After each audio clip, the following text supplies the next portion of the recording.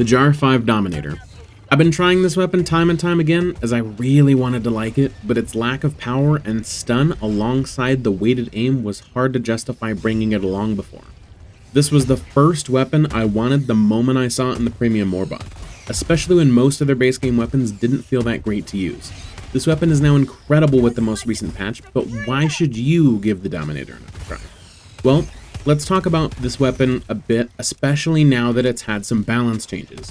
Before, this weapon's slow movement aiming really hindered it, especially with the damage output that it had, alongside not having much stagger to really make up the cost of such a weighted aim. With the most recent patch, this weapon saw two major changes. First, it got a damage increase from 200 to 300. That is a 50% increase, which is quite large when you think about it like that. The second thing this got was increased stagger. This can stun like no other now, which is insanely nice for some of the more aggressive targets like Stalkers and Brood Commanders when they charge at you, as well as any kind of Devastator on the automaton side. I will say that the weighted aim is still there, which a lot of people really don't like, and I can't blame anyone for it since it's such a hard adjustment to get used to, especially when most of their weapons are so reactive to your aim. I think that the changes outweigh that negative now. This is similar to other weapons in being able to take down small trash mobs in one shot, but where it really shines is those medium armored targets. Brood Commanders get taken out in 2 shots and has that same stagger feel that the Slugger used to have before the patch, which is great if that is why you were using that weapon previously. This also takes out Hive Guards in 3 shots to the front plate armor, which is nice to not really have to worry about them going around. My favorite thing though is this has the potential to one-shot Stalker. Absolutely. I've had it happen a few times. I believe it's a certain part of the head where it happens, but haven't been able to confirm or replicate it too often as it kind of seems a bit random. When I have done it many times with Stalkers fresh out of the nest, you'll most likely average a bit more like 2 to 3 on them since they move quite a bit, but the potential to take them out in 1 is incredible, especially considering how annoying these guys are when they sneak up on you and fling you across the map. The stun also prevents Biospewers from spitting at you as well, which is great and counts as explosive damage, so you don't have to just shoot them in the face, you can shoot them anywhere and take them out pretty quickly. Typically it's going to be about 3 shots to the face and about 4 to 5 to their bile sac. This is absolutely terrible at taking out Shriekers because of that drag. I would say that if you were going to try to take a nest out, I would advise taking it out from a distance if you are using this weapon, as it's really hard to lead a target with a heavy aim, but that would just be a recommendation. Obviously, it's going to be a little bit harder than it probably should be. A little side note as well, even though it's technically explosive, it can't deal with bug holes or bot outposts, even though it has its own explosive category in the menu, which is a little bit strange, but it is what it is. Lastly, you typically wouldn't take out charges by shooting the leg anymore because there's just better ways to do so. However, if you do take off the leg with a stray shot, you can literally blow the leg off the charger with a couple of shots with this weapon. Typically, I was able to do so in about 2 to 3, depending, which is nice, but if you need to take out their exposed area, that's one way to do it, especially if you get that stray shot that misses the head. Overall, I think this is performing incredibly now on bugs with these new changes, and I am a big fan here.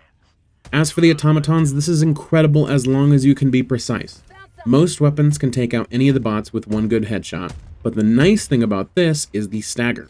With the amount of the heavy devastators and rocket devastators that can come in from drops, and being able to stun them is absolutely great, because this prevents them from obliterating you out of existence, which is kind of nice. You can also take out these Scout Striders if you shoot them in the center joint area just under the pilot seat. I've typically seen them go down in about 3 shots or so, but not always. I've sometimes gotten 2 as well. This is nice because you don't have to use your support weapons or grenades if you don't want to. I'd recommend using them for crowds of Scout Striders, as that may come around, as it's going to be better for you overall, and, you know, you're not going to get completely shredded by a group of them, because they can actually be pretty lethal. You can take out Hulks with this to their back battery or vent in 5 shots if you can get behind them, and don't happen to have a support weapon on hand for any reason, or it's out of ammo. This can also take out tanks and cannon towers.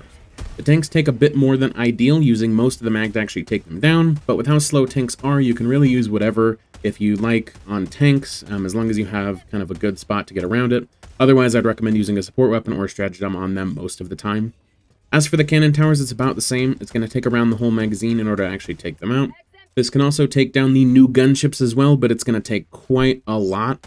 I would really advise against it, just because, I mean, you're going to be taking a really long time, and there's much more efficient methods of doing so, and it's probably going to cause you a lot of strain, really. So, especially with the heavy aim.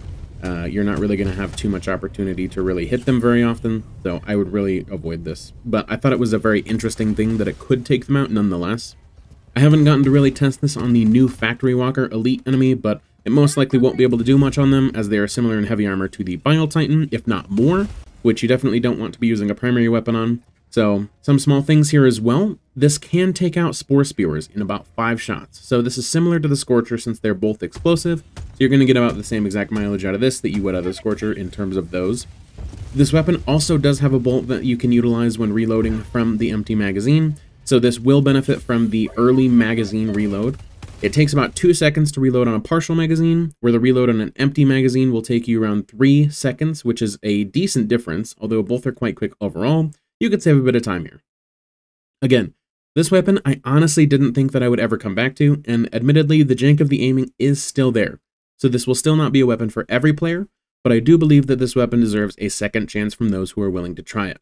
Since the buff made it more worth the cost of those downsides, I think this is an incredible choice. Overall, I've been picking this weapon even among most of the new weapons in the newest warbond.